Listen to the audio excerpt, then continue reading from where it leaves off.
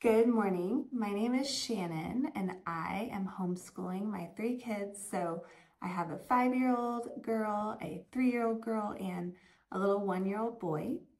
And I wanted to share with you 5 things I try to do each day to just make our morning time go as smooth as possible. It's always a little crazy, which is to be expected and good and how it should be. But there are some things that I figured out that if I do the night before and the morning of, just make our day get off to a much better start than if I didn't do them. So I hope this is helpful. So first thing, I know some people are morning people, some people aren't.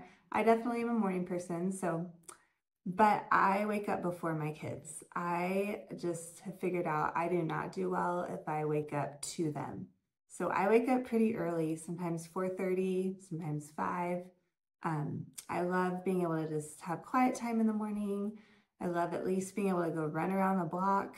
Sometimes I'm able to work out more than that, but at least getting outside. It's summertime right now, so it just brings me a lot of joy to get outside in the morning and just have some time by myself before my kids wake up. So that is huge for me and just is a big game changer just in my attitude. So I have to have that time, and especially just time with Jesus before my kids are having lots of needs that I need to fill. So I wake up before my kids. I set my alarm. I try to go to bed decently early so I'm not super tired, and that is huge. So that's number 1. Number 2 is I actually prep my kids' breakfast the night before.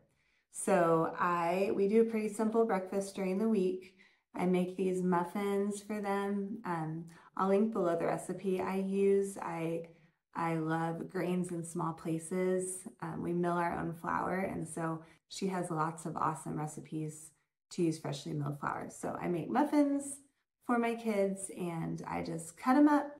I put them in these little containers, so it has a little top, and then so they have their muffin cut up. I give them some fruit, a little multivitamin.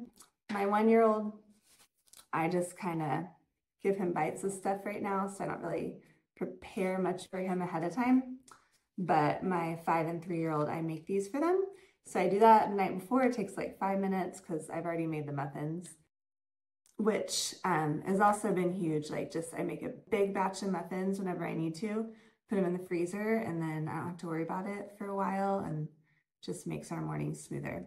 And I don't get tired of them. So, and on the weekends we do different things for breakfast, like pancakes, but during the weekdays we do this. So I put these in the fridge the night before, and then the next morning I'm able to just take them out, put them on their placemats, and bam, breakfast is ready for them when we come downstairs. So that is number 2.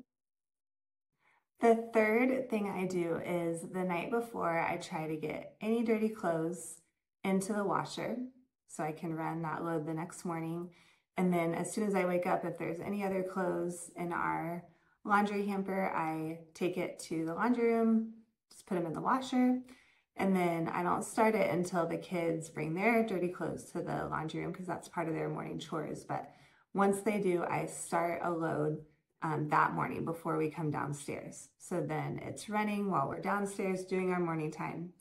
And then after we kind of do our morning time, I usually go back upstairs and put the clothes in the dryer, ideally before we go out anywhere or just sometime mid-morning. So that just helps kind of keep laundry going and not overwhelming. I also try to fold the laundry just before the evening time because it's really nice to have that done. And I put the folded laundry on the wall by the kids' rooms.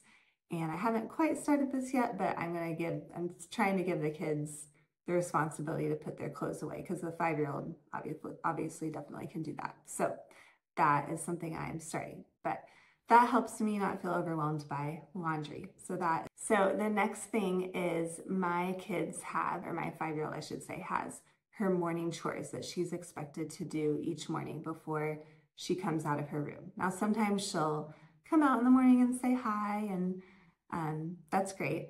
I'm all for that. But then she goes back in her room, and then she knows that she needs to make her bed, get dressed, take her clothes to the laundry room, pick up any toys that are on her floor. We try to do that the night before, but just if we didn't get to that, then she does that in the morning.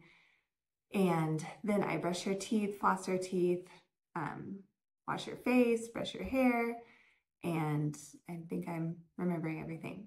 So she does those things in the morning, and she has a little reminder on her wall with little pieces, a little paper tab that she can like check each thing that she did.